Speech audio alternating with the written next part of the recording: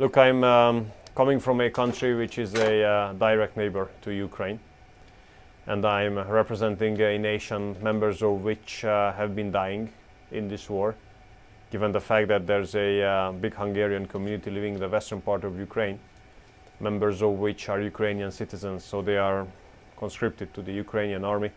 Many of them are being sent on the front lines, and many of them have already died. So I'm representing a country which has been hit by the impacts of the war very seriously and mostly immediately. So we are arguing in favor of stopping this war, stopping killing the people as soon as possible, but rather immediately. And how you can save lives in a war is that you stop the war. So this war must be stopped, immediate ceasefire should be established, peace talks should be started, and a sustainable peace agreement should be reached. Outbreak of a war is always a failure of diplomacy, and peace is always a success of diplomacy. So I think it would be high time for diplomacy to take over the role of the weapons.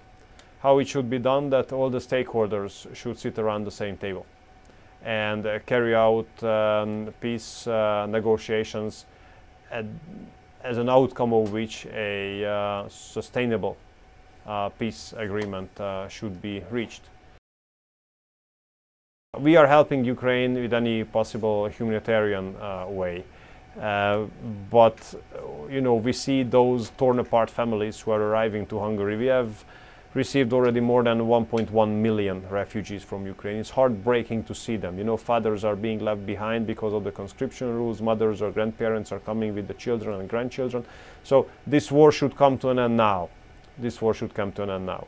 And we don't care who makes the peace plan. We don't care on what terms they stop, but they should stop now. Stopping the war and sitting around the table does not mean that you accept the status quo. We do remember that when the war stops and the peace talks start, it's not necessary that the borders would be where the front lines are. We know it from our own history as well. So we do not accept those arguments which say that now this military situation should be changed, and if it's changed then ceasefire can come. No, ceasefire has to come now.